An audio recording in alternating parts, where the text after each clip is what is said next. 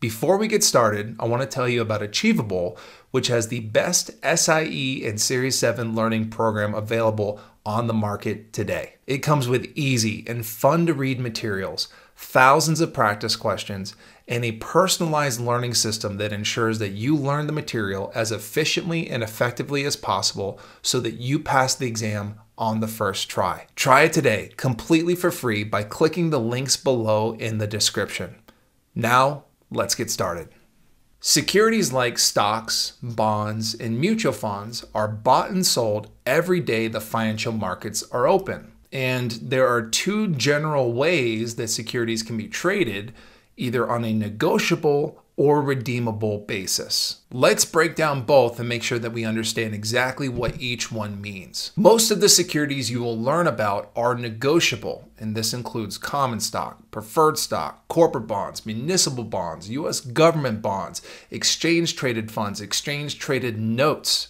Options are even negotiable. When an investor wants to purchase or sell any of these investments, they will place a trade directly through their brokerage firm. Companies like Fidelity, Charles Schwab, TD Ameritrade, and Vanguard are examples of traditional brokerage firms that customers can place trades through. There are also newer companies like Robinhood that are built for the more technologically savvy and young investor that's trying to get into the stock market.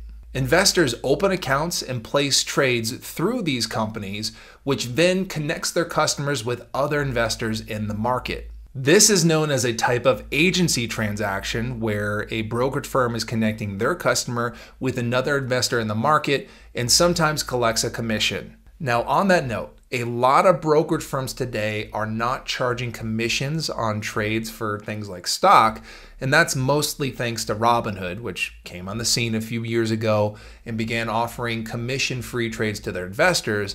And due to the competitive environment to gain customers in this field, a lot of the brokerage firms brought their commission schedule down to zero in order to compete. I would expect on the exam for you to see an agency-based transaction that involves a brokerage firm connecting their customer with another investor in the market. I would expect you to still see them reference a commission being charged for that type of trade, just so you know. Bottom line, negotiable securities trade in the market between investors. And that is not how it works with redeemable securities, which we're about to jump into now. Redeemable securities involve trades directly with the issuer. And real quick, let's make sure that we feel comfortable with that term issuer. Issuers are companies and organizations that sell securities and raise capital or money when they do that. For example, Nike is the issuer of Nike stock.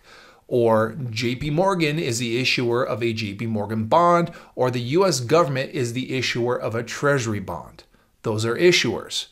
And if a security is redeemable, that means that the trade is occurring not directly with another investor that's selling that, but directly with the issuer themselves. There are two prominent redeemable securities to be aware of for the exam, and they are open-end management companies, also known as mutual funds, and unit investment trusts. Both are portfolios of securities that offer their investors the chance to diversify themselves across multiple different investments with one single purchase. For example, the Fidelity Large Cap Stock Fund is an actively managed mutual fund that invests into large and well-established companies. A single purchase of this fund will provide an investor exposure to a significant number of stocks. So let's say that you want to purchase several shares of the Fidelity Large Cap Stock Fund. You will go to your brokerage firm and place the trade directly through them. And they may charge you a sales charge, potentially, which is kind of like a commission, but on mutual fund transactions.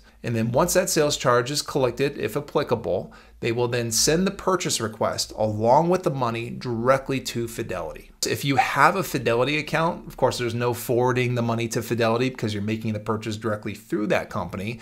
And in most cases, in that situation, there will be no sales charge assessed on that purchase.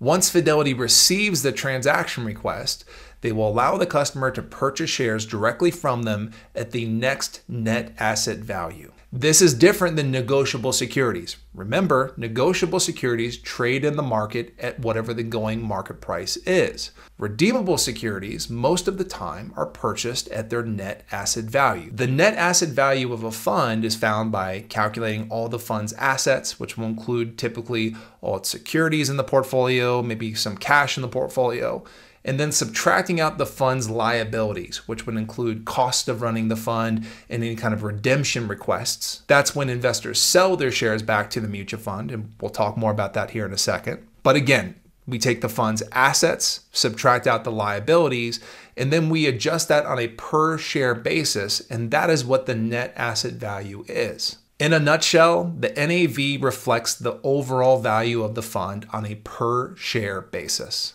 At that point, Fidelity then sends all those shares back to the brokered firm that submitted the trade, and now the investor owns shares of that mutual fund. They will then hold those shares of that mutual fund as long as they want, and eventually at some point down the line, they will then sell those shares. When they are ready to sell those shares, they will submit a redemption request, again through their brokerage firm, and that redemption request tells Fidelity that the investor is looking to sell those shares. Now that sale request does not go to the market. They're not selling those shares to another investor.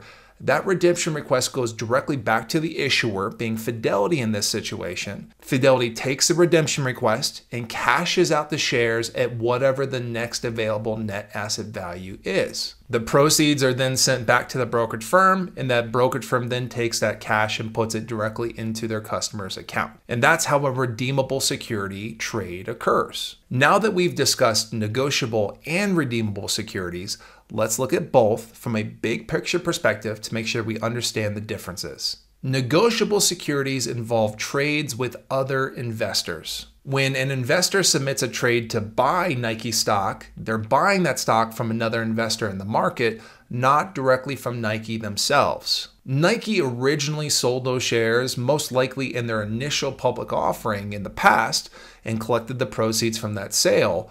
But once that sale occurred, those shares now trade on a negotiable basis in the stock market. Now, on the other side, redeemable securities involve trades directly with the issuer. When an investor purchases a redeemable security like a mutual fund, maybe from Fidelity, they trade directly with the issuer, being Fidelity. And when they're ready to sell those shares later, they will submit a redemption request that will go directly to Fidelity, and Fidelity will cash out their shares at the next net asset value. Essentially, the investor is trading directly with the issuer, and that is the case with every redeemable security. Trades of negotiable securities involve commissions, whereas trades of redeemable securities involve sales charges. And although they're very similar in terms of what they are, those are definitely two different terms you want to keep in two separate buckets.